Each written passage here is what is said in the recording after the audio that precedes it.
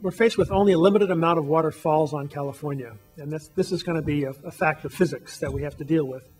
The problems of the Delta, I think, they are the biggest, most urgent problem that we have in the water management in California. We have a lot of the reductions in water deliveries to farmers this year will be because of the endangered species in the Delta that are being interfered with by the pumping.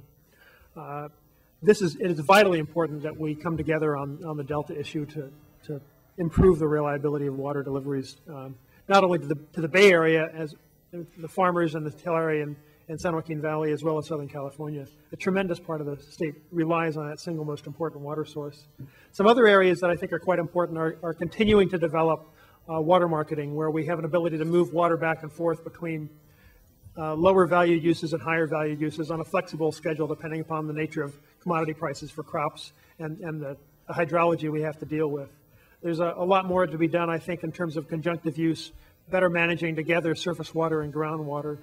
There'll be some occasions for surface water storage. I do not think that they will be very large in terms of the overall portfolio of water management in California. Certainly not as much as the press covers.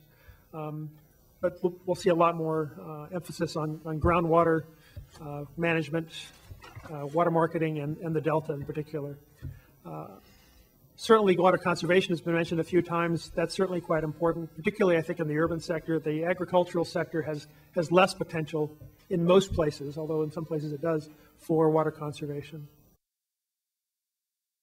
We still need to lower the cost of desalination by about 50% to get to that point where it's competitive with conventional water supplies now. We can desal brackish water quite economically. In many cases, we do that with wastewater now.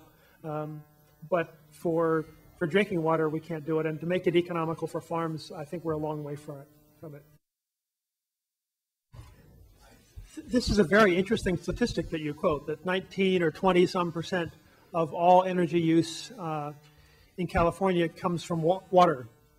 About 14 of that 19% is from end use of water. So that's your heating of water in your household.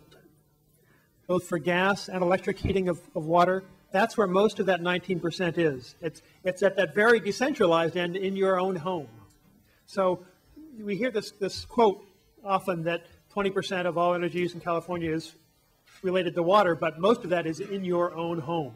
So again, it comes back to the household where it's all very important. About some smaller percentage of that is involved in the treatment of water and the treatment of wastewater, again, fairly local scale.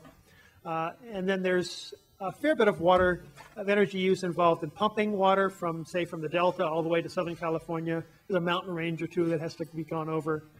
That's probably the biggest energy use involved in the large-scale interregional movement of water, but it's only a percentage or two, I think, of the total